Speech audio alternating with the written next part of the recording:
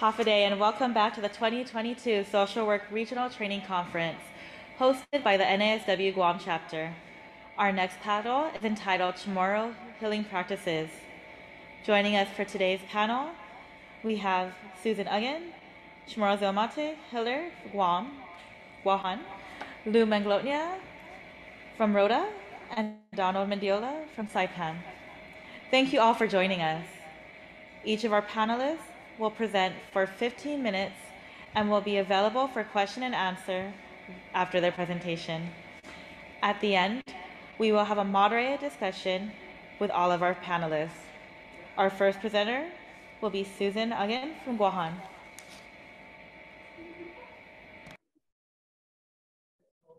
Hafaday si Susan Aguon Susan Aguon from Manglona.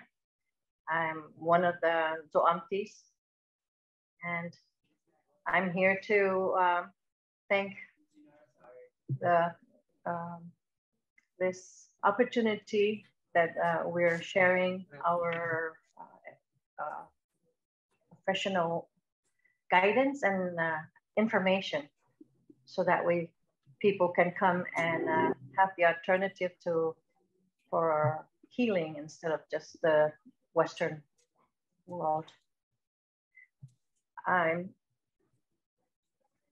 My mother is Dolores Tenorio Taitano. She is a Supriano Familia, and Tankiku Supriano, my great uncle, and his son Margarito are the three people that has helped me to find my venture into healing as a Yo'amte. Surahano and Surahana is a Spanish word for surgeon. I just wanted to point that out. Yo'amte is the right word for us healers. At the age of 19, my great uncle Tankiku Supiano had given me a massage, and after he was done, he just turned around and said, "Ay." So I reached out and touched him. I said, "Dispensa sa una putiao," and he said, "Para. I'll go next generation. When Tuli esti ginaha, sabianayo todo ni ginaha." And I sat up straight and said, "I haven't flapped my wings. Dispensa do uncle sa let niya. An manazanaw, patumagi, zan papit, zan sabianayo todo ni ginaho ni amut, dosia zon dana zanani kanay. Zan fan malik tautok. Ajuda hi tautok ni munisisita binase. It has been a real challenge all my life that I can remember. Doing massages is and very challenging, and also to get the amut. It was nothing for us to just say "Tulimagi amut para granumadito" or agun pasmo, and we would do it without having to really think too much into it. I should have paid attention with it. I tried my best not to, because I understand that this kind of work is 24/7, 7 days a week, and crises happen. You don't plan it, so it's what you get. And that's the reason I don't call the people that come to see me clients or patients. I call them my guests, because when they walk in the door, guess what you're going to get?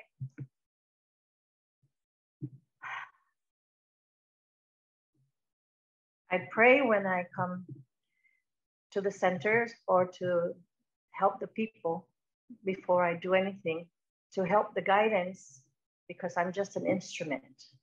And the knowledge that has been passed on to me from all my generations of healers is a dying art. And there's hardly anybody out there that's doing this kind of work. A lot of times it's because they're afraid or they're ashamed, or lots of things that would come up and challenge you. Why we should perpetuate this? Because the traditional healing has been around for 4,000 years or so. Why not pass it on? Knowledge is a good tool. And as a matter of fact, we can actually heal ourselves. It takes a lot of work, but through guidance, our Lord, it can be done. The challenges that we have and we face is the person that's coming to you for help has either had trauma, pain that has been there for a long time, lots of doctor visits and no results. They don't have any kind of, they cannot be helped by the Western doctors. And the mind, the body, and the soul can be helped through the Yo'amtes. You just have to make sure that you assess the people that come to you, so that way you can be able to give them the kind of help that they're asking you for. It's a work of wonders for people to just walk in there.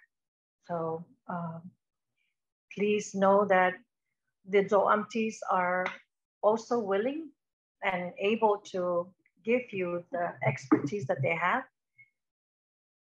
Just help them also and let them know what you are really needing.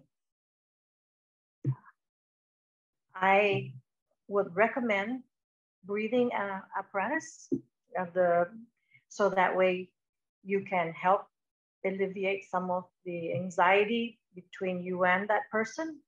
And I ask that we can share this. I can share this with you.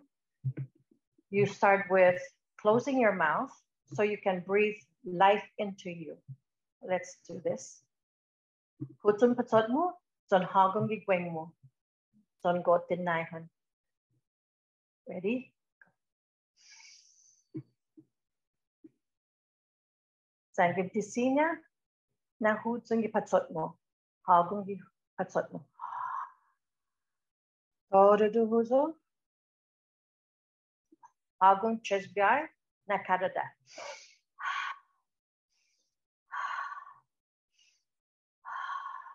That will help you to take care of this so that everything can fall in place once you get a hold of your being.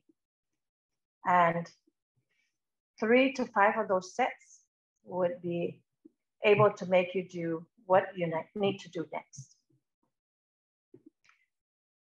Please help us by helping this land that we are giving up to development. And if you guys are going to be clearing the land, please ask the mayors if the Yo'amtes would like to have the trees or plants that you guys are bulldozering or just getting rid of. You know, we maybe have a place that we can go and plant it somewhere else. En gagagaw hamzu, por favor, ondanklo na sejus masit ni ma na halum ham grini ito Yo'amtes para ben na into notisha. Por favor, tagi amut dan malasa dan asisti tau mitu. To end my my conversation with you, I would like for you to know meditation communication, water, breathing, especially stretching your ankles, your knees, your hips, your arms, and your neck and your wrists. Clockwise and counterclock. 1, 2, 3. 1, 2, 3.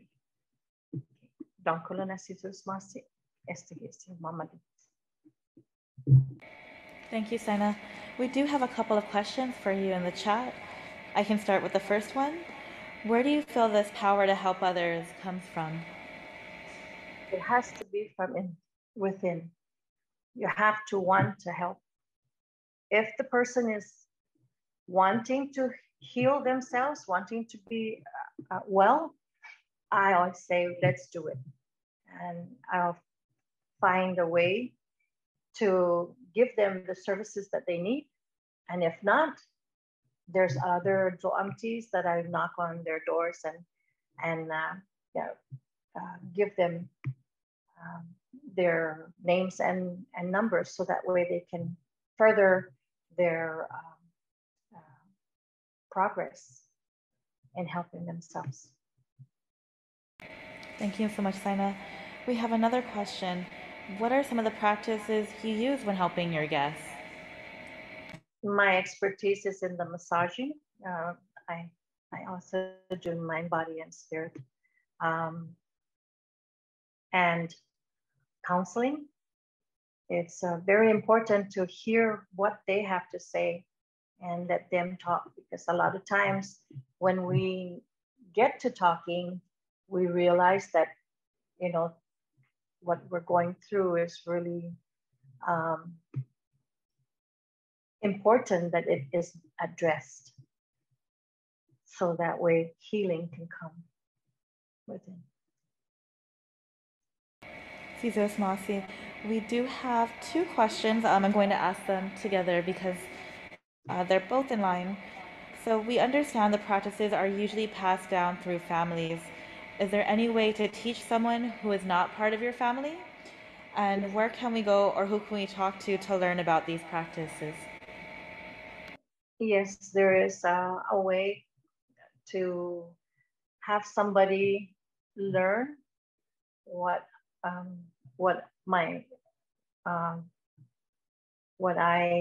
I'm doing, which is massaging and the spiritual healing with counseling. They need to want that to do this wholeheartedly, because it's a 24-hour, 7 days a week, and anytime they can call you to help administer some of the healing. And there's no such thing as, no, I can't do it. But you have to make sure that you meditate and pray, so that way your space is also available for them.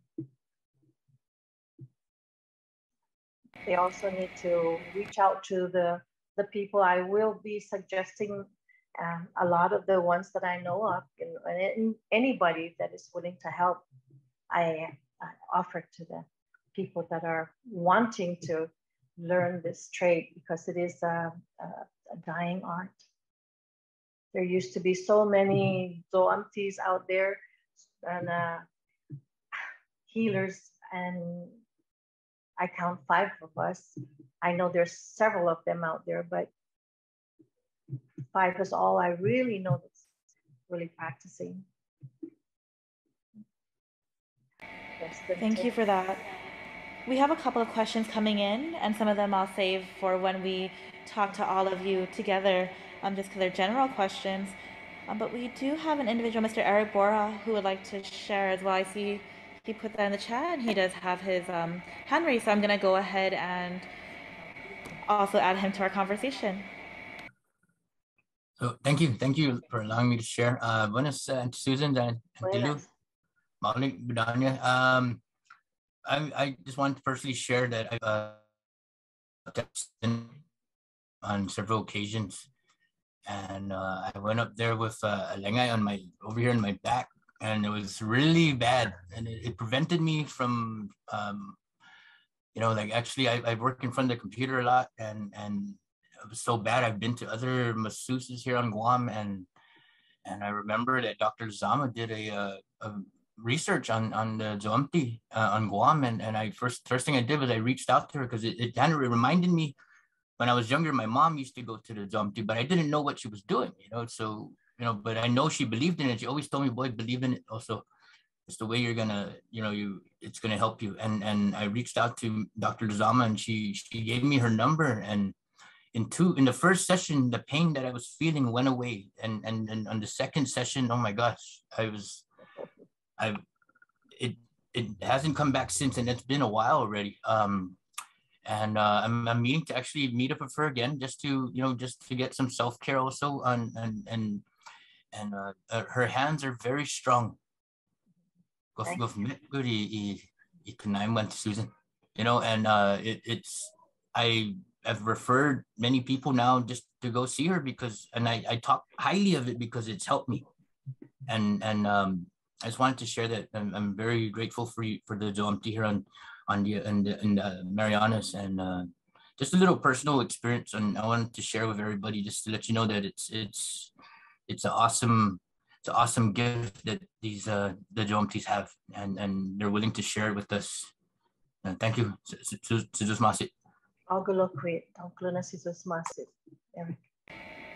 Thank you for sharing, Mr. Eric. And Sana, we're just about closing up on our time with you, but once again, she'll be back with us when we talk to all of our panelists at the end. But we're going to go ahead and move the floor to Lou Manglona, CHamoru Yo'amte from Rota. Buenas para todos santo. Good morning and hafadai. My name is Lourdes Tovis Manglona. I'm from Rota, but I'm staying here in Guam now. I live in Santa Rita, and I'm still doing the medicine that my grandmother passed me down. And I am very happy that I learned this medicine from my grandmother. Why that I become a practitioner and a healer? Because my grandmother is a medicine woman, and she's very religious. She always pray before getting the medicine. She teach me how to collect all the medicine, and she teach me how to do the medicine. So from there, I learned the medicine from my grandmother, because my grandmother is Anna Manglona Tovis. So we stayed in Saipan that time. And then when I was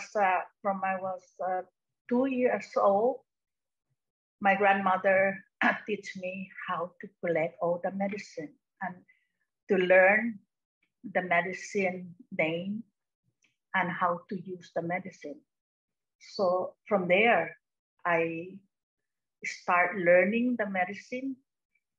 And then my grandmother was telling me that you have to learn the medicine because that is one of our culture.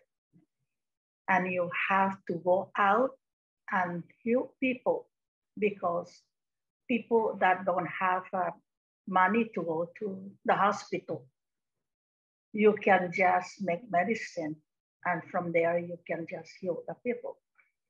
So I took that advice from my grandmother, and then I become a medicine woman now.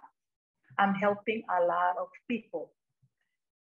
And then why that it's very important that we learn our medicine, because the medicine is from our ancestor and it's passing down to whoever has the medicine.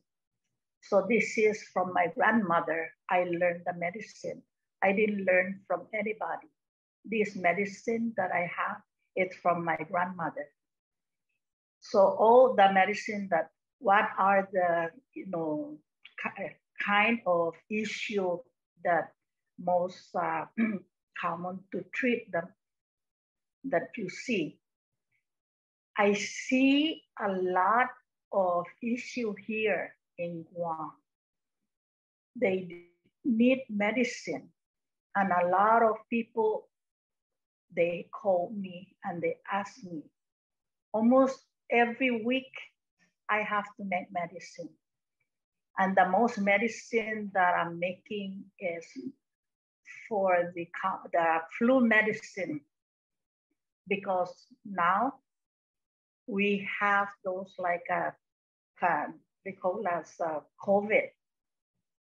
And that COVID, it's coughing and fever, body ache. So those medicines that I cook almost every week and I give to people. I didn't sell the medicine. I just do it to people who need it. And if I make that medicine, I do a lot of prayers because God is giving me the power, the blessing, and for the person that's going to receive this medicine. So that's why that I am not selling medicine. And that is, I learned from my grandmother, because my grandmother told me that don't make the medicine and put the money with the medicine, because it's not gonna heal. You have to make the medicine from your heart. You have to love the medicine in order for you to make the medicine and heal the people. So that's what my grandmother taught me.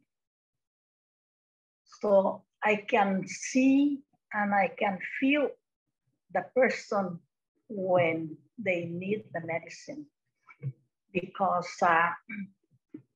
before I do the medicine, I have to see the person.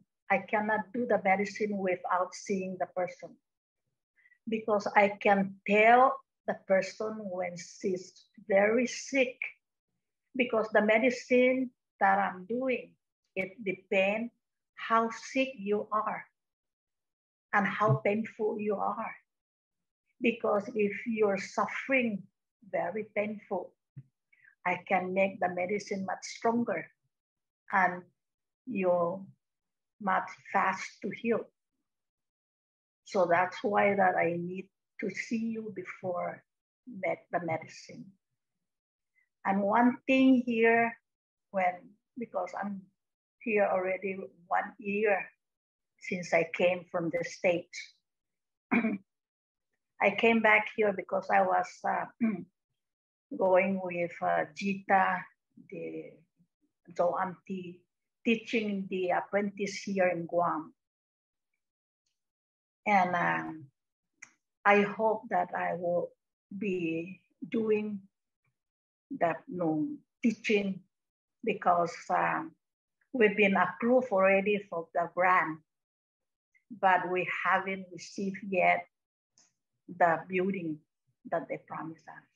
So this is what I'm seeing here in Guam, that the Guam need a facility and a land to plant the medicine, so the apprentice will learn the medicine and to see how the medicine look like, because it's a lot of medicine that it's look alike, and you need to identify which is the medicinal plant.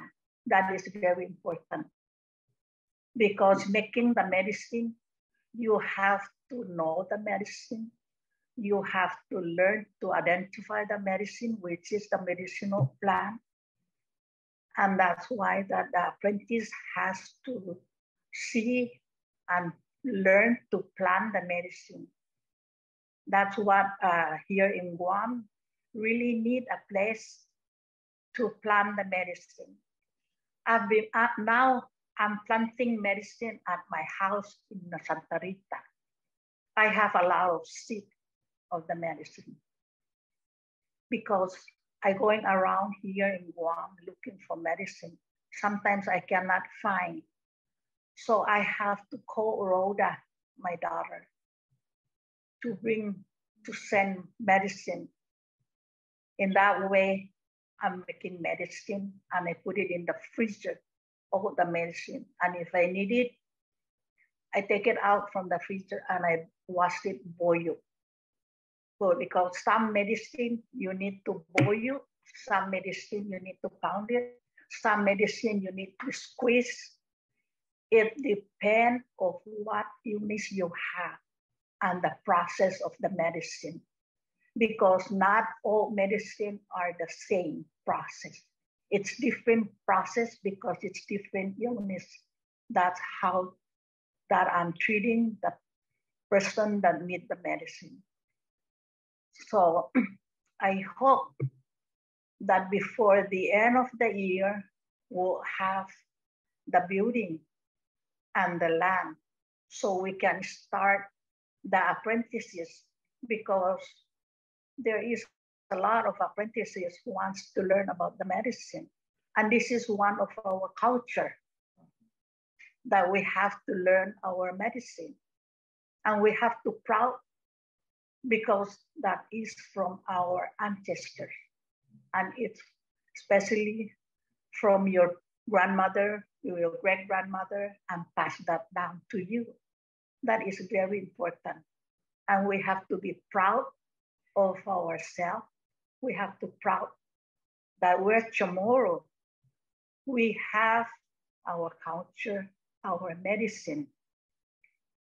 So I hope that the governor will give us sooner our funds so we can start, because we've been approved already, but we don't have yet. We don't get the facility and we don't get the funds.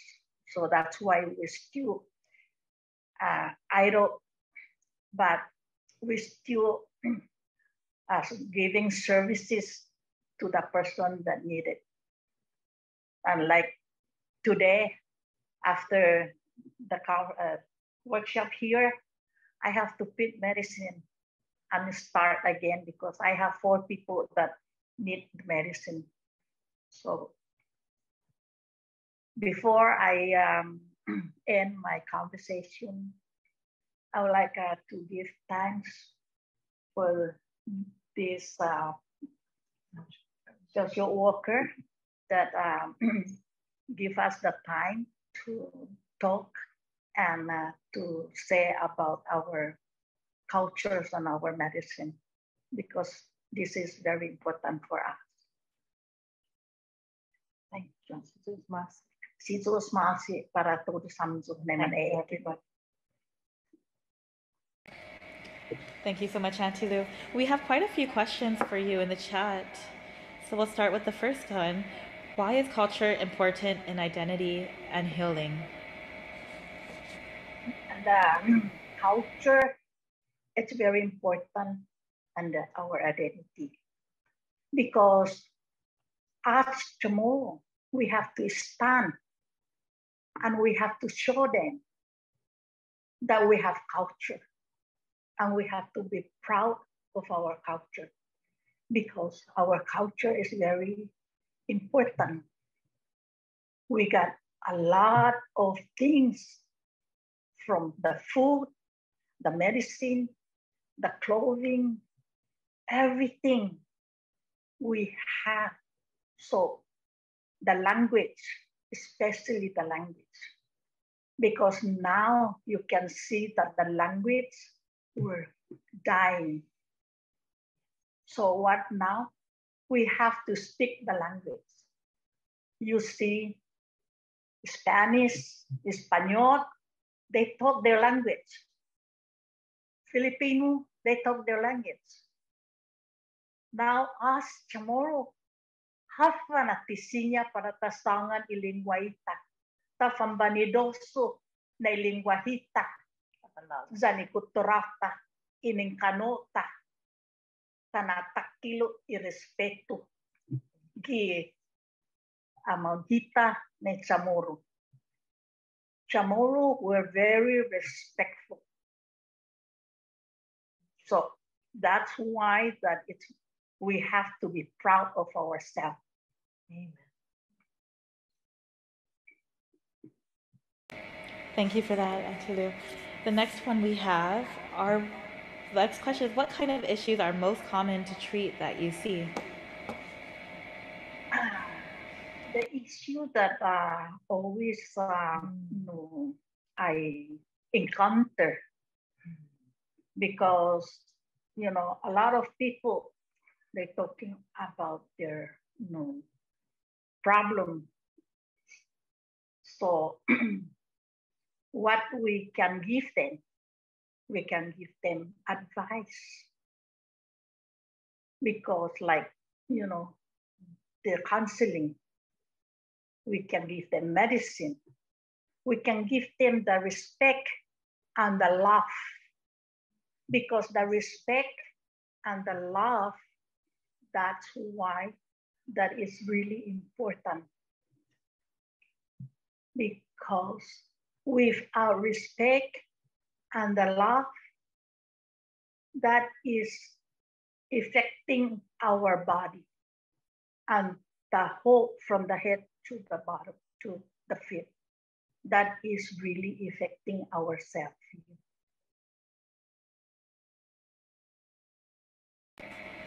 Thank you for that, Auntie. We also have a question about how do you as a healer deal with feeling overwhelmed with the work and guest or client issues?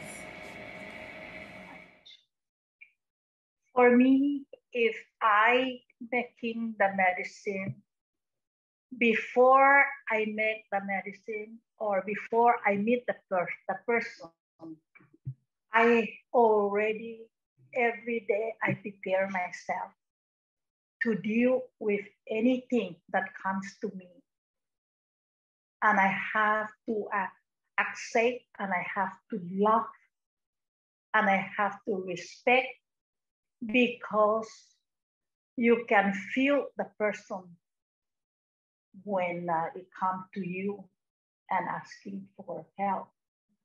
So that's why that it's really important that to me. Thank you for that. Another question related to culture. What is important to remember about the Chamorro culture that is a strength for us? I want to say that we have been disconnected with our traditional upbringing because of invasion. Spaniard, then came the Japanese, and now we are blessed with different nationalities here, different cultures from all over the world. I myself want to ask people to help get along. We don't have to like each other, just get along so we can help the people that really need our help. People that get sick, they don't take the time to say, oh, I'm going to go get sick. A lot of times it's built up, and sometimes life happens. We really just don't know until it hits us, right between the eye. We just have to learn how to meditate and get grounded, so that way we can help ourselves before we attend to people that need our help. Your turn. Thank you so much, both of you, for that. We're going to actually move on to Mr. Donald Mendiola of Saipan, and we'll bring you all back together for our final discussion at the end with all three panelists. Thank you again. And introducing Donald Mendiola. Buenas, amagambogaan. Good morning. Para todos samzu, guaho. I'm going to be going back and forth, no, tomorrow in English. Guaho si Donald Benavente Mendiola. I'm at Yo'amte. I had joined the Yo'amte group in Guam under the Hada Foundation. I've been a healer. I've been practicing healing for 49 years. Unlike Miss Lou, where she was told by her grandmother to learn and to practice the medicine for compassion and blah, blah, blah. When I was about almost 8.5 years old, when I was young, and I used to see my grandmother, two maternal grandmothers preparing medicine, and of course their siblings and all the great aunts and uncles, and I was just surrounded by a bunch of Jo'amtes, a lot of healers.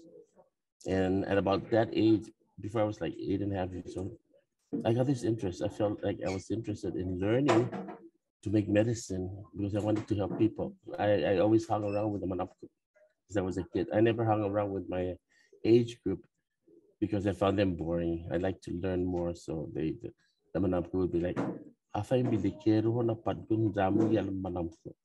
Then I was like, "Okay, but can't you guys just teach me stuff?" Anyways, when I was about that age, almost 8.5 years old, I went to my grandmother, my paternal grandmother, and talked to her, and I spoke to her and I said, "Nana, will you please teach me what you know about medicine?" She looked at me and was like, "Why are you interested?" I says, "I want to help people. I want to do the same things that you're doing. I want to learn to heal people." And then she looked at me, and for some reason, maybe she felt that I was authentic with my feelings and my interests. So she said, "Okay, follow them if I'm not good." So at that age, I started going to her house every day. And that started out during the summer after school was out when I was only in elementary. And I started learning the names of the plants. She started giving me the ingredients. And along the same line, because she was teaching me off and on, alternating days. Monday would be teaching about medicine. And then I was also interested in weaving. I wanted to learn to weave costa tengwang, wafak, balagbak, tuhong, and all those fun stuff made from the pandanus. So I was killing two birds with one stone, and I didn't even know it was just because of my interest in learning to continue on with the culture, to learn the culture, and to practice it. I wanted to learn how to weave bags and mats and hats as well, and different types of other like balagbak and stuff. And I was learning the medicine. And when I was about right before 9 years old, they were going like, "You already know more than we do." And they would just be laughing. I started feeding full plates empty when I was about right before 9 years old. And my first patient was a baby that was like almost 1 year old and started teething.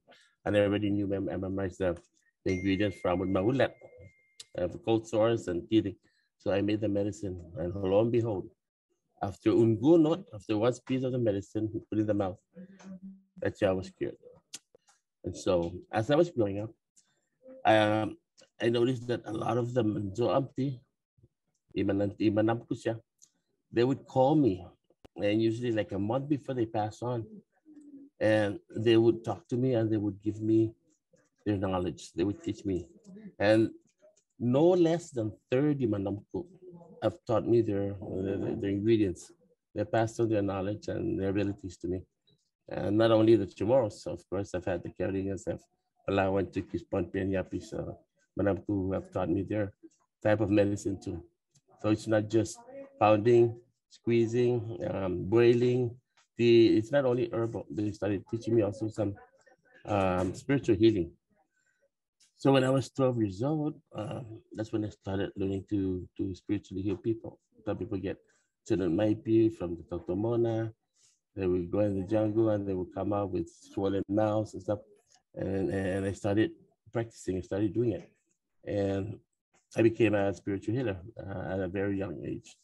The Manamku told me that I shouldn't be practicing it early because it's going to age me fast. I said, I don't care. I want to help people who are sick, so I'm going to do it anyways. So I did. And I've been doing it for a long time now. But mostly now, the type of healing that I do is mostly, I still do the amon natural, pounding and boiling medicine, Antonino San Antonio, and all different types. Um, I still do those, but most of my patients are usually Tenunaipi, and I've kind of like evolved to a different level of healing, where even a natural illness can be healed spiritually.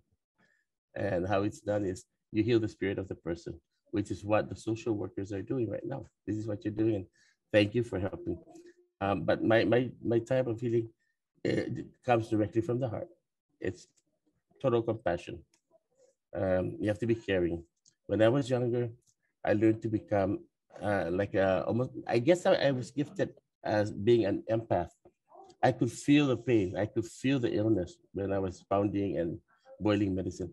So when people came, when even before I was 20 years old, I could sense the illness. They would come near me, and I could sense what they were suffering from. And not to mention like the physical external types of symptoms where you see like rashes and stuff. Well, that's obvious.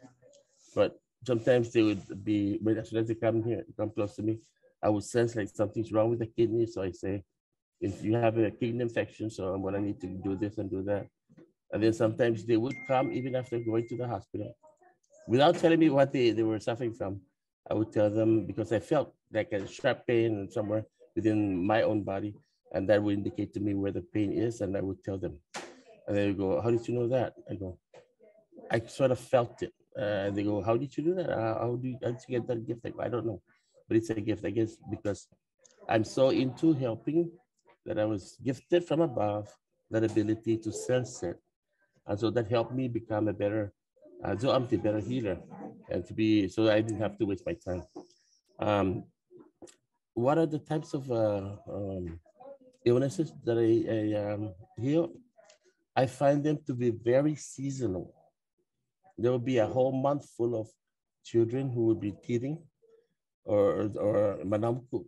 They would start having like neck pains, headaches, and heat on their chest, or they would have mangdu maipi, so there's gas inside the body and traveling around. So I have to boil the medicine, make him drink it. But I find it to be seasonal. In certain times of the year, I would have certain types of people with this sort of very similar type of illness or suffering that they're going through that would come. So let's say, for example, I also do a lot of counseling, but I don't really say anything per se.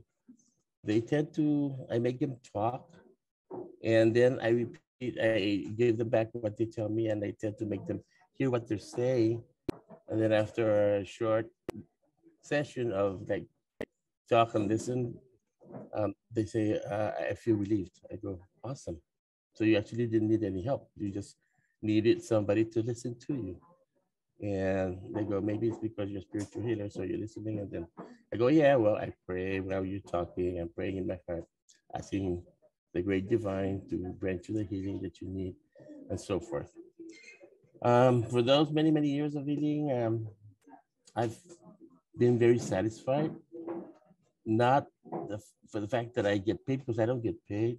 I do it out of my heart. I do it all the time. But when people are happy and are generous and would like to contribute, like give me pugwa, of course, or maybe raw meat, or they make fritada, they bring me some. Those I accept.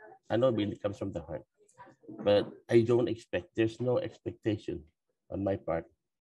But the thing about being a healer, Nick, when you see somebody suffering, you don't offer yourself, because that's not how it goes.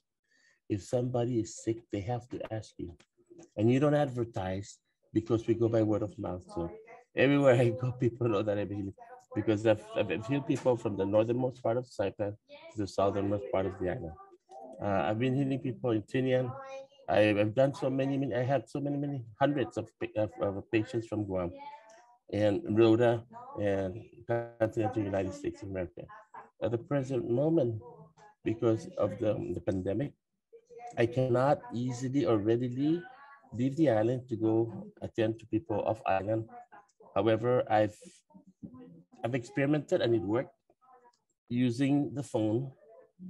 We make a video calls on Messenger or on WhatsApp, and I've done Safi, and I've been successful. And I'm just praying and praying more, asking the Father to grant me the ability so that I can help as many people as I can who need help. And the satisfaction I get out of it is just knowing that one person has gotten better. And I try to lead them to become more spiritual in their lives. I tell them, all you gotta do is just be honest. You have to live a good life. Clean yourself. Be who you want to be, but do it in the right way. Okay. I guess the best way for me to conduct this, other than just myself speaking, I've done it so many times in the past, even with the dementia group, the support group. I would speak, but there would be questions. I would need questions more to speak on, because my mouth is just gonna go amok if I have to speak about the many different things that I've done, and I don't like to do that because I'm a very humble person. I try to be modest, and because everything that I attribute to my healing is not from me. I'm always conscious of it, and I'm aware that all the healing that I've done comes from God, and it's not me personally, because we're all the same. Okay? So I guess that's enough for now until there are questions that I may respond to. Thanks, Señor. We actually have quite a few questions for you. Okay. I can start with this first one. Sure. How do you manage the energies that you absorb from your clients? What advice do you have for social workers as we work with wounded souls? Oh, wow. Here's the thing. I was told that I need to be able to protect myself from all negative energy. So I've done a lot of divine contemplation of God and prayers, and just asking for the strength and giving me the ability to be able to forego that negative energy so that I don't get crippled in my healing process. So what happened is I thank God for giving me this ability to protect myself. And so if there's that negative energy coming my way, it just tends to just go like in a parabola, just goes, turns around and just leaves me, and I don't get affected by it.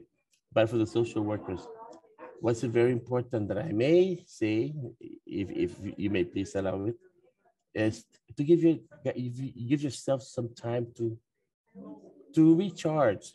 Like, have a glass of wine, go talk to your coworkers, your friends, and just kick back. Maybe go by the beach, or maybe have a swim, go out to dinner, and just not talk about work or anything, but talk about what you're going through. Maybe like your intentions of improving your lives, or just things that are positive. And so as you start getting involved in positive absorption of the energy, then all those negative things that you absorb, you tend to start departing without even your knowledge, or you're aware of it going away. Then you start feeling better. It's because you are building up positive energy within yourselves. Because you guys, all social workers, since they work socially out there helping people, it's very important that they recharge their own positive energy. And that will be the protection. And everybody is capable of doing that. Just believe that you are able to do so. And because you're all very empathetic, not just sympathetic of people who are suffering, with the empathy. The empathy is a spiritual power, and it's a gift, and it's given to all social workers, whether you like it or not, whether you're aware of it or not. But you don't get into a field without a divine guidance. And you being in your position, you have been inspired and been brought into that position through the divine guidance of God Himself. So you have the power to do that. Just remember that you do, and you have that guidance, and always be open in your heart to accept it, receive it, and apply it. Okay? Thank you for that, Senor. Yes, we have quite a few questions for you. Okay. Our next one is, how do we cultivate our intuition as social workers regarding empathy? Oh, okay. Yeah. How do you cultivate it? I found myself being able to cultivate all this positive energy by prayer. Maybe call it maybe meditation, maybe just walking out there in the beach, or just walking the jungle looking for medicine, or trying to get anonas, ripe anonas, right by to Lover's Point, or just hanging out with your family. That's how you cultivate that, because there's love within the gathering of family, right? And love is the most powerful of all forces. And once you start cultivating love in your heart and your mind, everything you do comes out of compassion. And it's very, very motivating for other people. And so when you have love in your heart and you're cultivating it, it's very contagious. So whomever you come across will feel that positive energy coming out of you, as well as, of course, your clients that you need to work with and help them. It makes the process of healing a whole lot easier when you are being aware of your abilities and you're aware of the energy you're working with. And you got to be honest all the time, not just being there for the money, but you're there because you're very compassionate. You're loving. Okay. Thank you, Senor. We have another question. How do you let go of clients' illness or pain that you might get vicariously? Like I was mentioning earlier, I've been given that gift from above to not be a sponge for that. I am able now to heal people without absorbing the negative energy. Or if I were to absorb it, then probably very temporarily, let's say 5 minutes, and then just leaves me. Because what I do is I focus more on the healing of the person. I'm not focusing on my protection, because God will take care of that. Because what I'm doing is I'm trying to glorify God in what I do. So God won't permit me to get sick in the process because I'm doing what He wants me to do. Okay. Thank you. We have another question. Donald, what overlap have you learned exists across the different from the different cultural groups? How is the knowledge kept in each group, and are there any contradictions?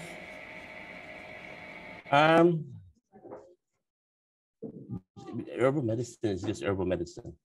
It's just that recipes or ingredients being used in recipes are different from different cultures. And whichever recipe is readily available for me to utilize at the moment when I need to prepare a concoction or a brew, then I would use that. Okay. Like for example, amud makpong. Amud makpong is for children, right? There are 7 different types. So whatever type, whichever recipe I need, which is the quickest for me to grab the medicine from and make it, it will come effective. Then I choose whichever recipe that it will work at that moment and which is readily available. So I don't go crazy driving around so much around the island. But there are some ingredients that are Chamorro medicine that we really are lacking in Saipan. I have to go to Rota, or I have to have some people, relatives in Rota, send them through the mail, or rather, or on plane. Things like tupun ajuzu, agahga, put. Those, and sometimes kamang tasi. These 4 types of Chamorro herbs we are lacking here in Saipan. So I tend to get them from Rota. But for the rest, I readily find them around the house and in places where I know where they're at. So as a healer, Yo'amte, you have to know where the plants are. And there are some plants that may not be, it's not good to remove from their native habitat because they may not be as effective as they would be if they're there. I applaud si Mamalu, my cousin, si Lumang Lonya, we're cousins. I applaud her because she's awesome. And she started the first garden in Rota when she was a resident director. And she came up with that idea to start a garden, and they actually have it now in Rota. But that was her idea with another relative mayor, Mayor Joe Inos, I think, right? And they started that program. And they have it in Rota, so sometimes when I go to Rota, I just go straight to the garden, and I would get put there. There's tupun ajuzu, there's a kangkang, and stuff like that. Okay, so going back to contradicting the different types of knowledge. Sometimes I have to use my knowledge of Palawan medicine. Sometimes I have to use the chicken medicine, Ponapian, the Chamorro medicine. There's so many that I know, and I only use them to help people with because they are very positive medicine.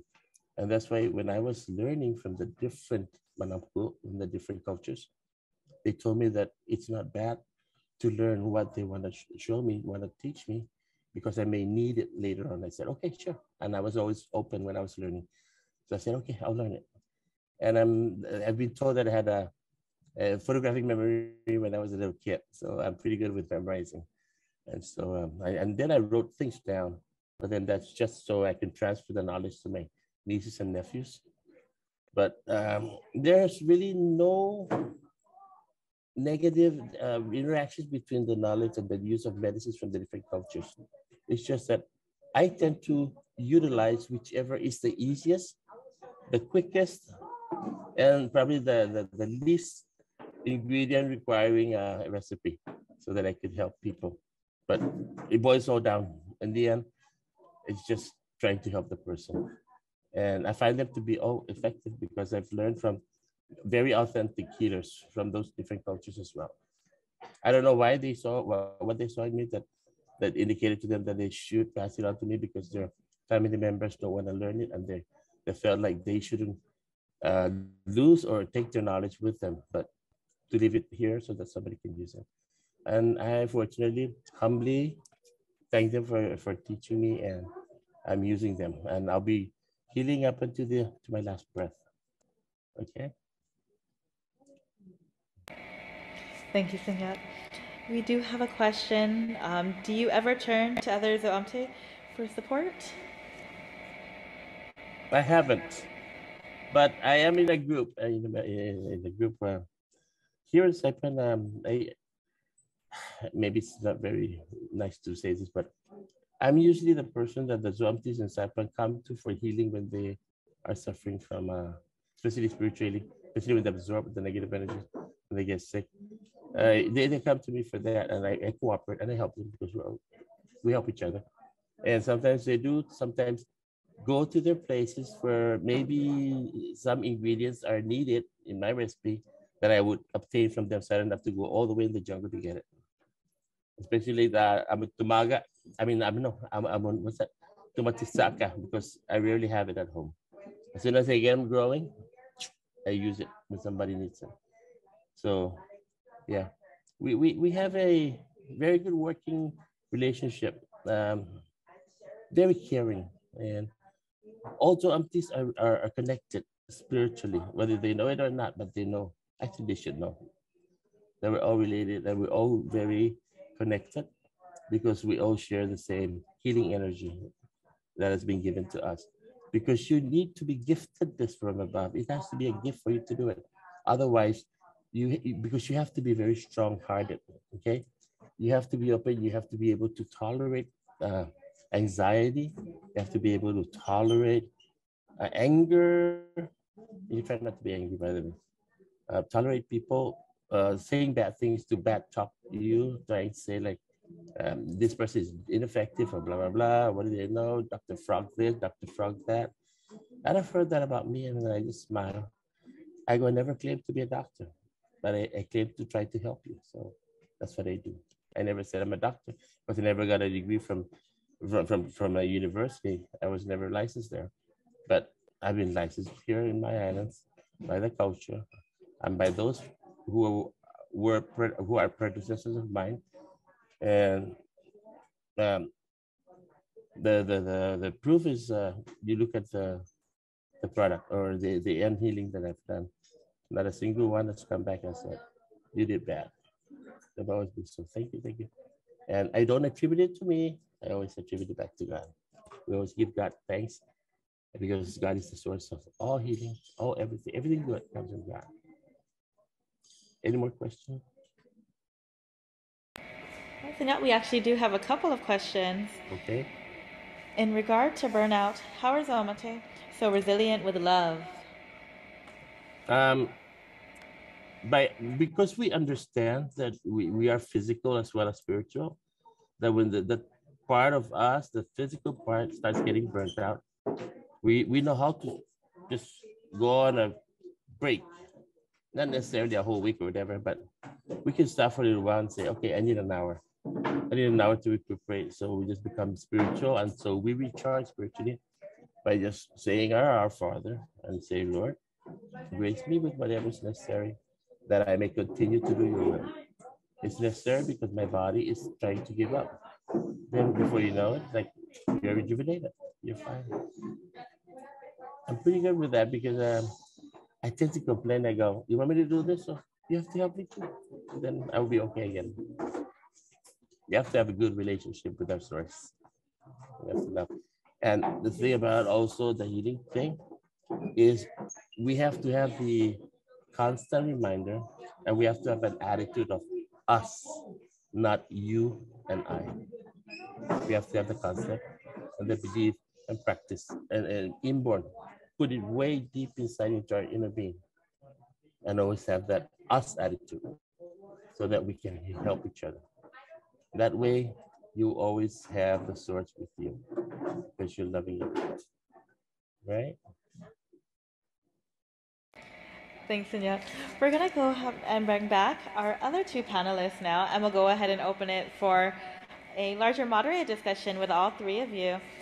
So I have a couple of questions that have come through the chat that I believe they wanted to ask all of you. So we'll go ahead and ask those questions now, and we'll go ahead and answer them in the order of your presentation. So first with Sina Susan, then Sina Lu, then Sunya with you, okay? So our first question is, where do you feel the power to help others comes from? And we'll start with you, Sina Susan. The power that comes within is through God above, our being, and finding the time to acknowledge the now. Never take things personal. You know what that is? Everything. You just have to learn how to do the breathing so you can release the energy, the negative energy that has cast on you and wants to go deeper into depth inside.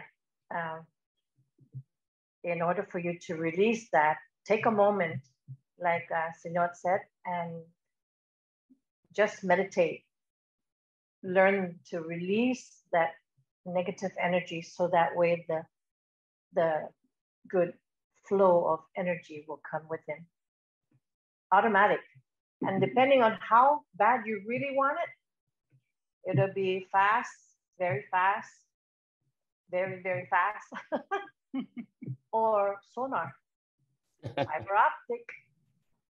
It's amazing. It's amazing.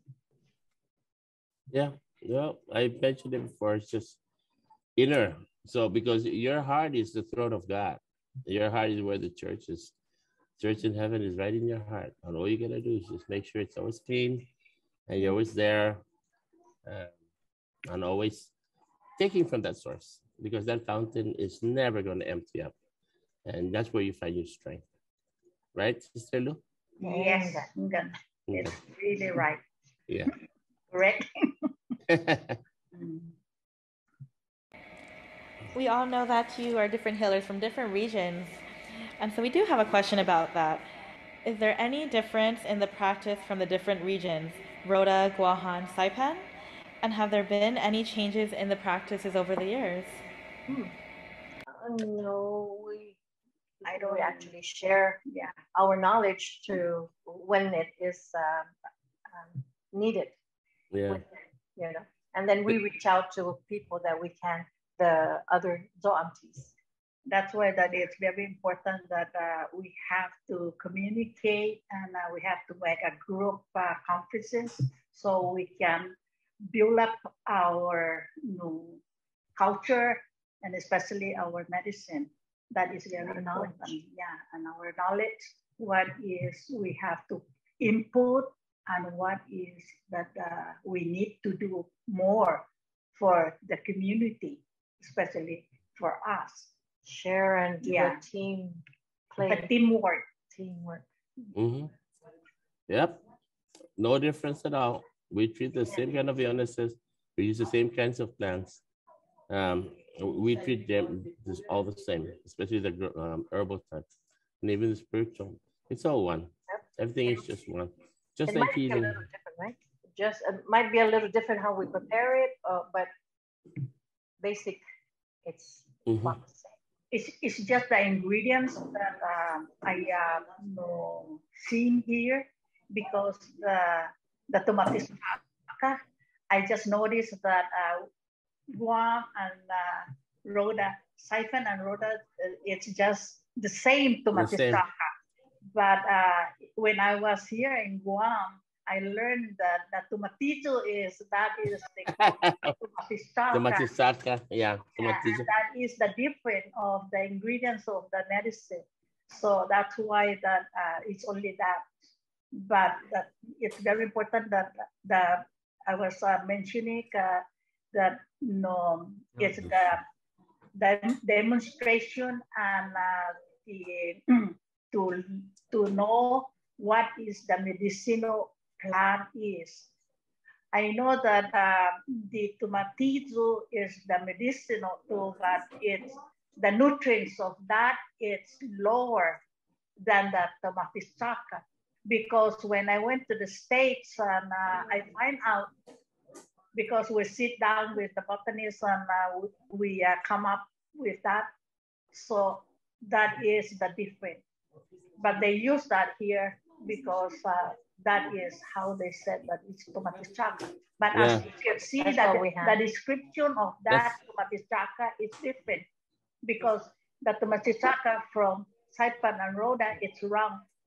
Tomatillo, it's a little bit malabla. Malabla, yeah. And the tree and it grow, the tomatillo, it grow like 4 feet high. The tomatis paca, it's spread around and it's low. So that is the difference. And those tomatis paca is very important in the medicine ingredients. Even for any you have a sore, you can just pound that and you put it. It really helps you. That is the one here that I find out. Or sore mouth is the number one. Yeah. Yeah. Even you need antibiotic. Yeah, or sore throat, even sore throat or tonsillitis. You can just chew that, swallow the juice, and you'll be fine. 5 minutes, you'll be good. Right. That is better than the antibiotic, because the antibiotic takes 10 days, 2 or 3 days to get healed. But that tomatis paca, and I prove that Just because minutes, I have a lot of patients here, people that need it.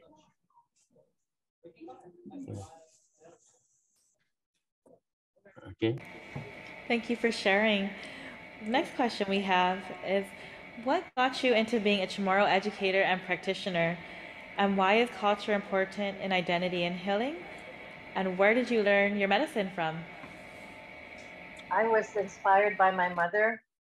And as a little kid, I had this feeling that this is my destiny and my passion, actually, to help people in their ailing.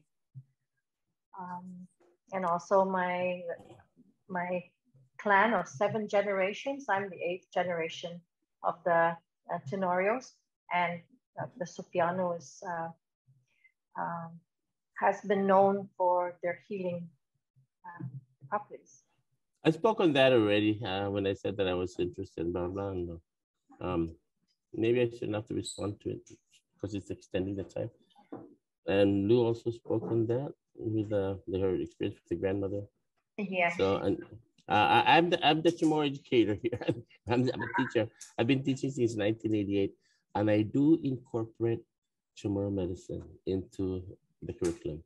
That's what we did. Yeah, I spent almost a whole month taking the kids around, showing them the plants, telling them, talking about the plants, telling them what they're used for.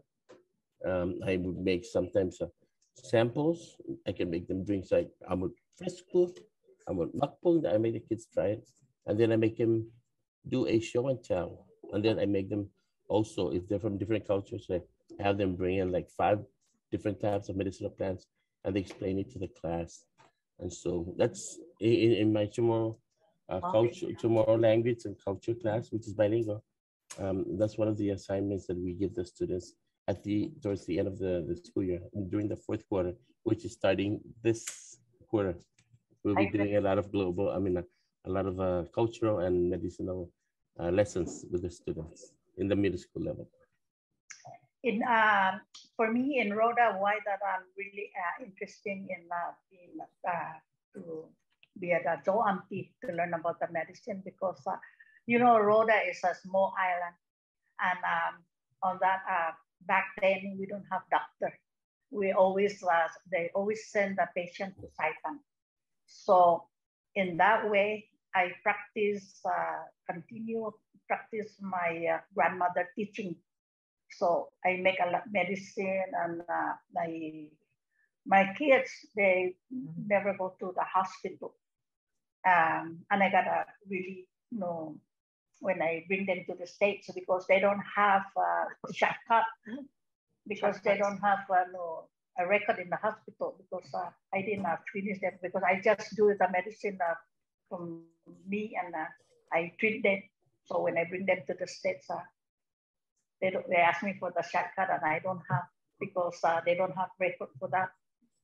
So when Rhoda don't have enough doctor, so that's how the medicine women's and all my grandmother and all those people that know how to make the medicine, they practice the medicine, and they most they do the medicine, they're drinking, because nothing, then the hospital is too small, not enough, not even medicine.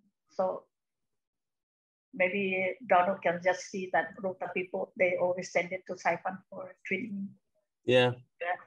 Yeah, that's true. And a lot of times, especially with those who are gonna give birth to deliver, I've experienced many times, especially her sister, her sister, see Andrea. Yeah. She was working with Rota liaison. Yes. Every time they brought women who are gonna be given the C-section, she would stop over at my house. I'm very close to her. She would bring them, and they'd be breached, so they're supposed to get a C-section. So when they come, she goes, "I have a brother. Can you help? Let me try. I can't guarantee, but let me give it a shot."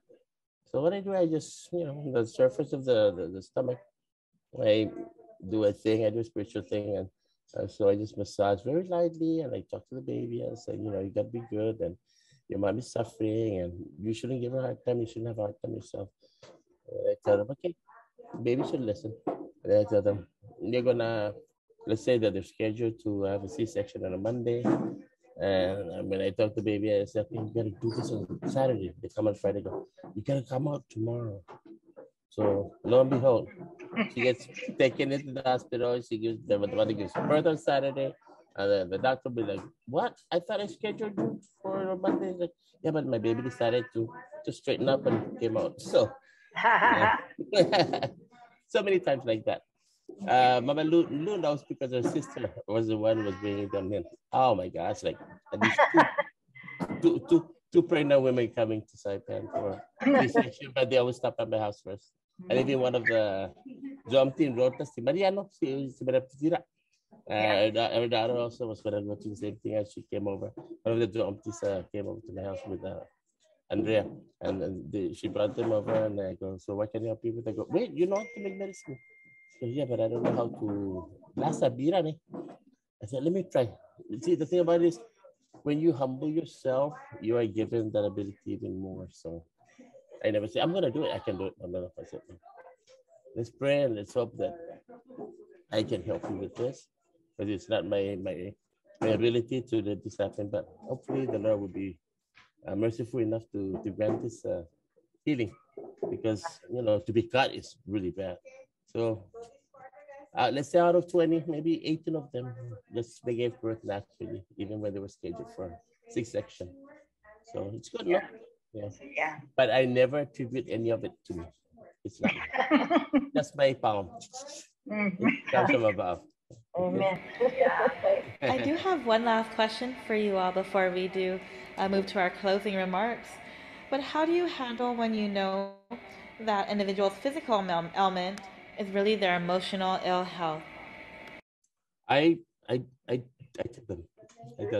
I would tell them that, okay, the reason why you're suffering this way is because you're stressing. You're overthinking about something. And then they go, so how can you help me? I go, now that you have admitted it, I'm going to suffer you. So when I suffer, so that's when they need the suffering. It's spiritually. And that's good. We cannot be very, what's called that? Compassionate in our feelings when it comes to telling them why they're suffering. We have to be honest, but we have to say it in a way that we don't hurt them, make them feel like they're cuckoo. We tell them that, you know, we understand, blah, blah, blah, but then this is the reason why. So if you want me to help you, I'm gonna have to do it this way. And then they would usually, of course, they would say, okay, by all means, please try. So when we do it, we end up healing the spirit, because once the spirit is healed, then the rest of the being, which is the body, is healed after that. Because you have to, the priori is the spirit, and then the physical comes after that. Okay, that's at least that's how I see it and how I believe in that form of healing.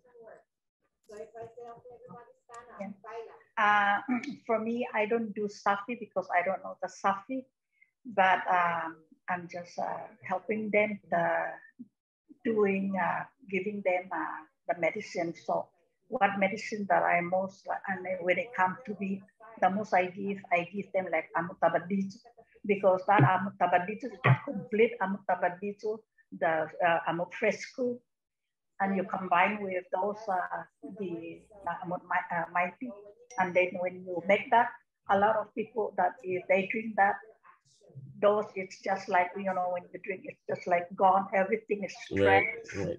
Yeah. So I don't know the Safi, but that is the medicine that she uses that. Yeah. So that's what I give. I help them like that. For myself, I came up with Mighty, Inaiti, Zanitedon Mighty. Tedon Mighty, you know, it's a spiritual healing. In Mighty how unsuli minaiti tau tau. You take in their negative energy. Minaiti is you cannot help the negative energy that is coming from our phone, the heat, the UV rays that's in the air, and the sun. You know, those are things that we need to recognize in the person, our guests that we are trying to help.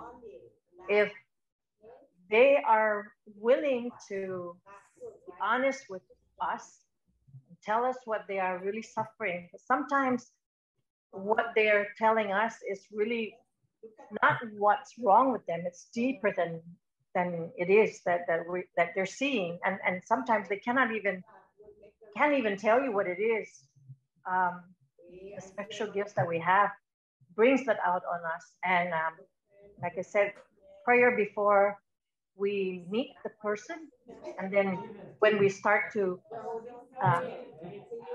get healing to the person, we still pray throughout, and then thank also your being for having to incorporate and to their help, to what they're needing from themselves as well as you. Once again, thank you all for being part of our panel entitled CHamoru Healing Practices. Where it looks like we're just about at the end of our time for our panel. So I'll go ahead and open up the floor for you three to leave us with any parting words. Kundang kuluna si Zeus Masi ni on pabre si Tori Famaguon Tori Tautau ni man Danyo gidin Zasia pat sino mabidania and Senagadesi Hamzu ni counselors sa anti-Hamzu ti sinaham loki in sen ajuda itauton ni man gof man maanyang dan ti man matunguha kapag matsogin no siya sa hagasat man ma-disconnect. And what I'm trying to say is that I'm so grateful and thankful to all the counselors that have gotten this together so we can be aired out to the public to let them know also that we are human, and when you need help, you're willing to really do it. You do it from here. Let us help you. Let us do our best to help you. Don't be afraid. Okay. Thank you. On behalf of myself and Donald Yo'amte, I would like to say thank you for giving us this opportunity to be able to share and to clarify maybe and give you information as to what we do as we work in tandem with the counselors, helping our people as we love them so much. And you're called to do that. And so you are in it. We're called to do the healing too. So we're in it. We're all together in this venture of trying to better our people, trying to bring back what was almost lost, and practicing it and helping others. This is just Masi. For me, thank you very much for all of you, the social workers. Thank you very much. And what I'm really hoping maybe that UOG will help us with our funds that have been approved already. And all we are waiting is just the funds that it's gonna be in our account, because we have the facility already, but they don't do anything because they haven't started yet, because they said that the funds is not there. So I hope that if we can pull some of the string from all the social workers to help each other, so we can have the facility and we give services to the whole community. Yeah, so more people will benefit from that, because us as a healer, we're ready and we're just waiting. And maybe my brother Donald can come and join us here. I will. Yeah, with the facility that if we grand open, maybe we can call you and I will come. And with the rest of the other healers. Yes. Oh, before I forget, I would like everybody to hear this, that I would like to give a very special thank you to Terry Francisco. She was the one who asked me this last week if I could join this panel, and I said I'll be willing to do it. She goes, "Thank you, Senor." I go, "I'll do anything for you and for the people." Okay. Thanks, Terry. Terry, thank you. Thank you. Viva. Viva, Miss CHamoru. Yes, Viva, Miss CHamoru. Viva para todo. Viva is social work. Social work also. Thank you three again for being part of our panel entitled CHamoru Healing Practices. Once again, as part of our panel, we had Susan Aguon, Manglona, and Donald Mendiola. And of course, if you have any other comments or thoughts you'd like to share, please share them in the chat and we can make sure that we share them later. Thank you three again for being part of our panel. Sizus Masi. Sizus Masi, adios. Adios. Adios. Adios. So we'll be starting our lunch a little bit early. We're originally scheduled for 11:30, but we're going to go ahead and kick off lunch now. We're going to be playing the proclamation signing for Social Work Month in just a bit. We know that there were some technical difficulties with our breakout sessions for yesterday, for day one. Those technical issues should be taken care of today, but we will be opening the breakout sessions a little early, as the agenda has the concurrent sessions happening right after lunch. But until then, we're going to kick off lunch first with the proclamation signing recording, then move into activities from our social work students, and our lunch will end at 12:30, which will lead into our concurrent sessions. We have 4 different breakout sessions, and that information is included in the agenda that was sent via email to you all this morning. We'll also share the agenda again in the chat. Once again, please feel free to stay with us for lunch for the proclamation signing, and then at 11:30, we'll have the social work students activities. We'll see you then.